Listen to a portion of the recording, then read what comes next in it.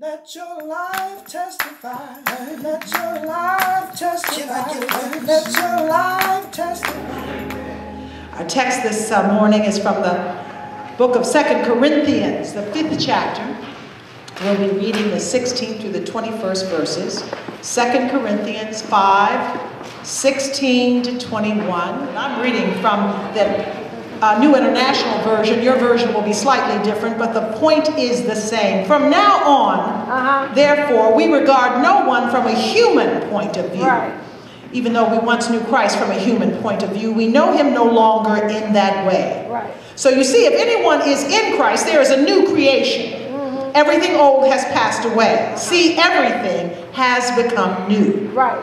All of this is from God, who reconciled us to himself through Christ and has given us the ministry of reconciliation. That is, in Christ, God was reconciling the world to himself, not counting the world's trespasses against them, entrusting the message of reconciliation to us.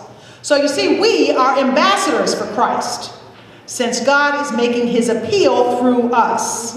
We entreat you, we plead with you on behalf of Christ, be reconciled to God. For our sake, he made him to be sin who knew no sin, so that in him we might become the righteousness of God. Racism permeates every aspect of our society, from education to healthcare to housing to criminal justice, entertainment, religion. This problem has existed from the moment the term race was created. And the reason this ugliness is so important, the reason I can get in the pulpit and tell you, is because just about everybody in that presidential race, everybody, maybe save one, professes Christianity. Publicly professes Christianity. There is something not only disheartening, but sinful when anybody who professes to know the Lord is caught up in this kind of hateful dialogue. There's something wrong. And somebody has got to call it wrong. Right. We tend to associate racism with just black and white, and we just say, well, it's the political situation here. But I looked up the origin. You know I love words. And I looked up the origin of the word racism. It was coined, this is just for your information, by an American general by the name of Richard Henry Pratt, who in 1902 was considered responsible for the solution to the so-called Indian problem in America. Now, America had already seized all this land from Native Americans, from Indians all over the country. Those who survived were being killed and displaced. And Pratt got the U.S. government to build schools for Indian children to force them into assimilation. Right. He decided that the race problem was the fact that they had their own heritage. He wanted them to assimilate to the majority culture. Now that was bad enough, but they were not allowed to speak their native language. They were put in schools that were actually prisons. They were beaten. They were horribly mistreated. They were sexually abused, killed, and Pratt was successful in destroying a number of tribes right around here in the Northeast. This one man, considered a hero by some. Racism is America. You just need to know that. You know, people say it's the problem with America. No, it was built in America. Right. And I just want to tell you that because I don't want y'all to be confused about it. Yeah. I don't want to be confused about it. It's a global problem. It's deeply embedded in our culture, in humankind. People have been debating this since slavery. Right. You know, how are you going to fix this up? You know, I've grown up with it. So I know that it's a part of my problem. I know it's a part of my issue. I grew up in the South. I went in the colored door. I drank at the colored water fountain. I saw that. I lived that. I was spit on. I mean, so we all have our stories. And here's my point. Amen. I have studied this all my life. I have looked at it. I have joined movements. I have done all. The only solution to our problem of racism is the gospel of Jesus Christ. That's the only solution. I mean that from my heart. I'm not just trying to say that because that's what a preacher says. Apostle Paul writes, our only hope is God, who through Christ reconciles the world to himself, not counting trespasses against the world. Reconciliation, that is the answer. Now in this text, the Apostle Paul is speaking of Jews and Gentiles who are becoming part of this new Jesus movement. The church, they've never in their lives, in their histories, been on the same side. Because Jews thought that they were the chosen people, and anyone who was not was a pagan, a heathen, going straight to the dickens. They just didn't want to be around other people.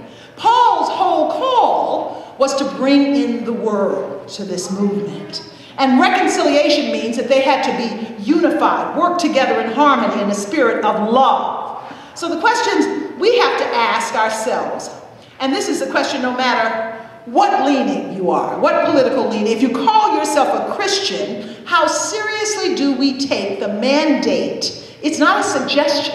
God calls us to reconciliation. Right. That's what we are. We are ambassadors for that purpose. How seriously do we take this mandate of reconciliation? We say we believe this, but how seriously do we take it? The text that we read today is a solution to this evil. Paul says the gospel, more than anything else, has the power to persuade humankind, and the Greek word here is pytho. It means God does the persuading and urging that brings humankind into this obedience that turns away from evil. So if racism isn't evil, God is the one who's going to have to turn us away from evil. Otherwise, it's not going to work. You know, that's why Martin Luther King was so successful in brokering so much change during the civil rights movement. People forget that, and I like to bring that up all the time. It was because it started in the church. Right. He started from the Bible. He said God is a God of love. And this is tough stuff because you talk it, but nobody wants to do it. Right. But if you look around you, racism is dragging the world down right now. Amen. The world. Racism. There's a story that Karl Barth, who is considered one of Christianity's greatest theologians, he's a Reformed theologian from our branch of the church, was once asked what he would say to Adolf Hitler if he ever had the opportunity to meet the man responsible for the extermination of between 5 and 6 million Jews. Now, the interviewer thought that Barth would rain down some fire and brimstone judgment against this monster named Hitler. But instead, Barth answered if he had the opportunity to stand in front of Hitler, he would say nothing more than, quote, Romans 5:8. While we were still sinners, Christ died for us. That had the power to change somebody like Hitler. Not judgment, but mercy from God. Only the generosity, joy, and grace of the gospel has the power to change this kind of evil. And as I look out on the obscenity of what's going on in this election, or look out at terrorism, or look out at any of the anger and rage that seems to be traversing our planet, I see no global commissions, no United Nations, no world leaders, no multicultural political movements, no economic plans. I see nothing. I've been here a long time. I've watched people work at this for a long time. I see nothing that can counter what's going on, save the love of God. That's it. That's the answer. We're sitting on the answer right here. We entreat you, we plead with you on behalf of Christ Jesus to be reconciled to God. So we look for how does that work itself out? And again, this is something I've been trying to figure out because I have so many issues with race myself. As Chase told you earlier, this Wednesday, the Greater Boston Interfaith Organization is meeting here at RPC for a General Assembly to solidify some of the issues that we're working on. Now, I tell you that because this year the issues are going to be criminal justice and housing. Now, whether you know it or not, those are our issues. Those are issues of this neighborhood. Housing is a real problem in this neighborhood. Gentrification is setting in. We're losing our houses. Criminal justice. Why is everybody in jail black? What's up? That's been going on for generation and generation and generation. I'm not saying that there are not reasons that we are in the penal system, because there are some legitimate reasons that some people are there. But there's a system that's keeping us down. And we cannot be blind to it any longer. So what I'm asking you, I'm begging you, I'm entreating you, I'm pleading with you to come to this rally here at this church this Tuesday. Tuesday at, what do we say, 6, 7? Mrs. Huffman, is it 7? It starts at 6. Please come. I'm not asking you to come just because it'll make Milton look good. Milton, you here? Milton is our GBIO representative. I'm not just saying it because it'll make us look good or me look good. Roxbury Presbyterian Church is one of the founding churches that put GBIO together.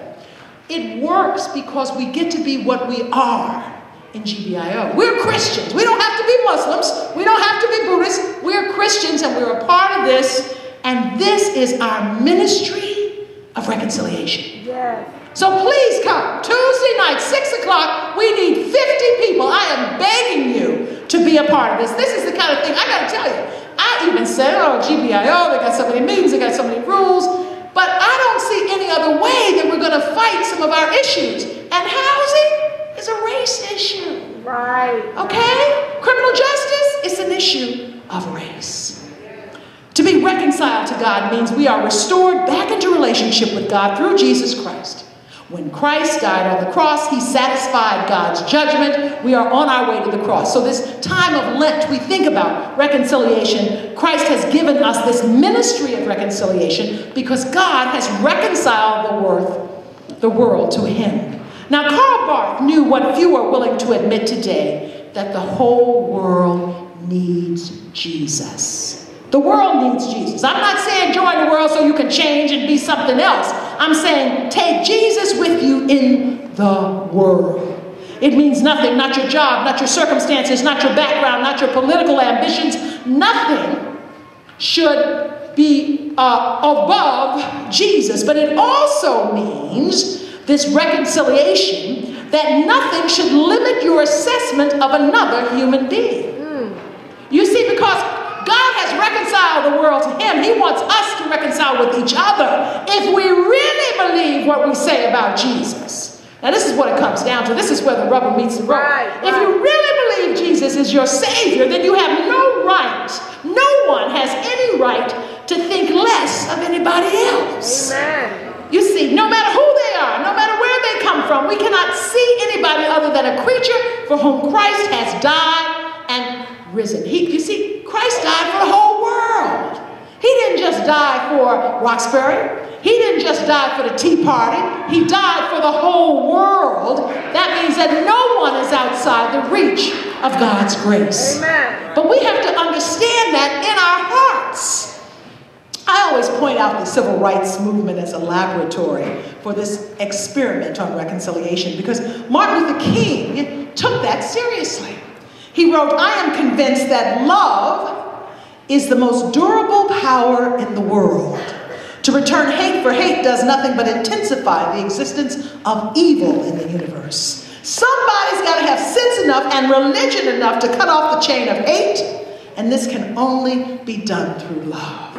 Now, when I first answered the call, I had one sermon. It was called The Risk of Love. I must have done that 100 times. I did it so much that a friend of mine said, don't do that sermon anymore.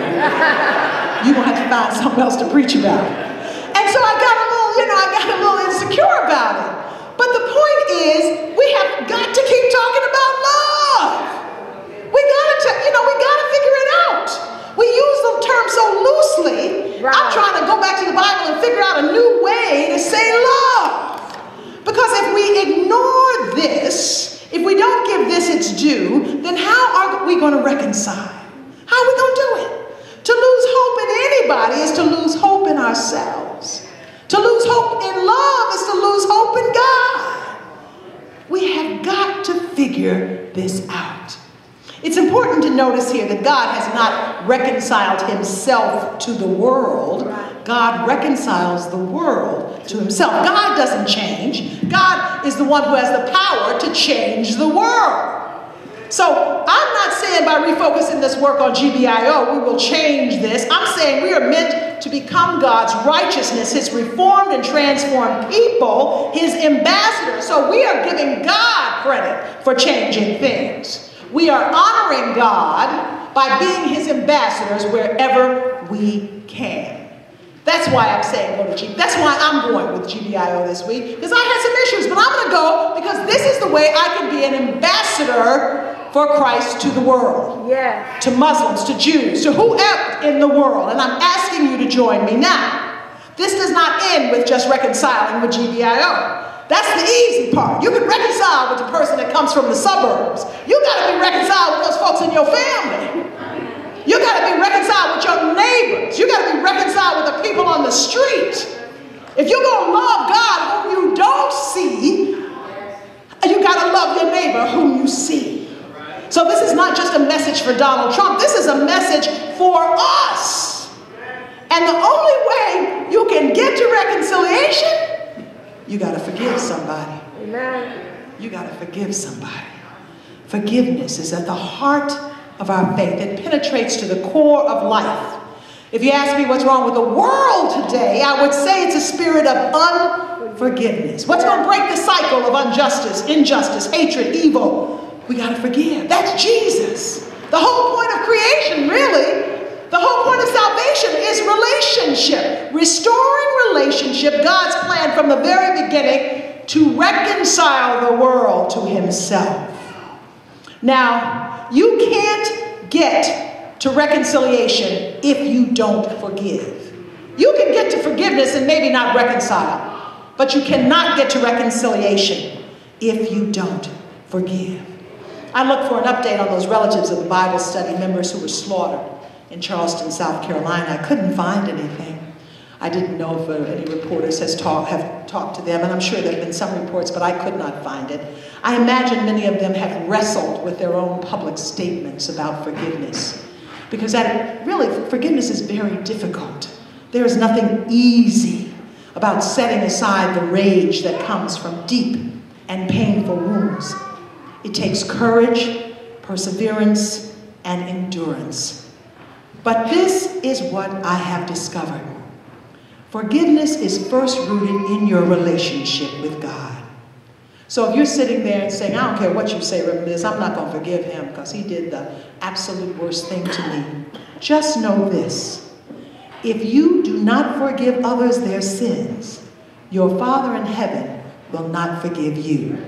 Now this is said several times, many times in the Bible. It's not just a passing text. Jesus repeats this. If you do not forgive others their sins, your Father will not forgive you. There is a lot of unforgiveness in this sanctuary. It permeates. It comes out in different ways. It comes out in anger. It comes out in kind of offhandedness. It comes out in just ways you can see that people are detached. There's a lot of unforgiveness in the world. I have unforgiveness in my heart. It's tough to let go of these things. But I'm going to remind you over and over again because God reminds me.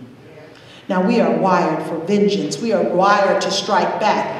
But we will not get to reconciliation if we do not first forgive.